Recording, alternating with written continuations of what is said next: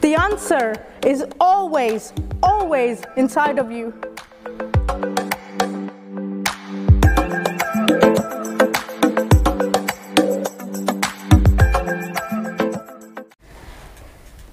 Are you brave enough to go within and face your demons? Now, we know about physical healing, but do we really know how to fully heal emotional traumas and inner wounds?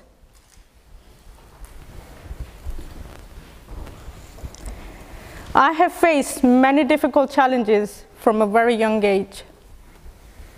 When I was 13, my dad was diagnosed with cancer. He passed away within a year, and shortly after his death, my mom fell ill and I became a young carer at the age of 14. As a result of that trauma, I started suffering from anxiety and depression to a point I could not even step outside the house without having a panic attack. I was suffering from anxiety and depression for more than 13 years, and during this time there was one thing I was good at, and that was running away and distracting myself just so I can avoid feeling the pain of whatever it is that I was going through. At the time, I didn't realize I was just suppressing my feelings to a point. I was emotionally breaking down a lot, which made my anxiety and depression worse.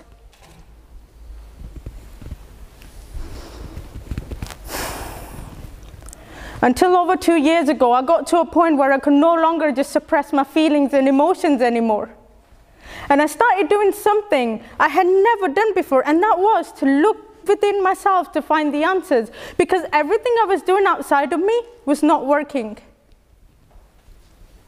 So I embarked on a journey towards self-love and self-discovery. Now, I'm not going to lie to you. It has been the most painful thing that I've ever done, but it's also been the most rewarding. When you start to look within, it feels like your whole world is falling apart. It's almost like you're holding a mirror, but then you turn that mirror around to yourself and you see all the wounds that you've been suppressing over the years. So like I said, since everything I was doing outside of me wasn't working, I made it my mission that I would spend some time with myself every single day with no distractions, no running away for what I needed to feel in order to heal. This is what I was doing every single day. I would sit in a comfortable place and ask myself in the most loving way, like how I would ask another human being. Hand on heart, 2 questions. How are you feeling today? Are you okay?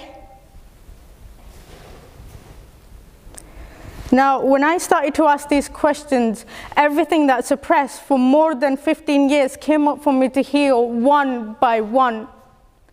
Everything about my dad, my mom, my rough childhood, and even the things I didn't even realize that I was suppressing came up for me to heal.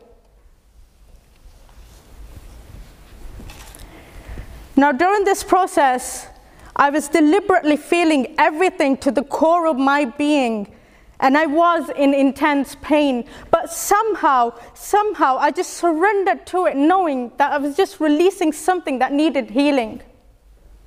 So I kept going. Weeks went by, months went by, until one day, I didn't feel the intense pain anymore. I was no longer just coping or managing my feelings and emotions. I was starting to feel lighter and good about my circumstances. And in that moment, I thought to myself, maybe, just maybe, I have finally healed past this trauma. And I did. I also realized that the treasure I was seeking on the outside was within me this entire time. So what I want to say to you is, the answer is always, always inside of you. But the question is, are you brave enough to go within and face your demons first? So if you'd like to contact me, I have a Facebook page and a YouTube channel that I set up to help motivate people who are going through hard times. If you like, you can follow me on Facebook or YouTube. Before I leave, I will leave you with a quote by Veronika Turgeleva. It goes, "Emotional pain cannot kill you, but running away from it can. Allow, embrace, let yourself feel, let yourself heal." Thank you.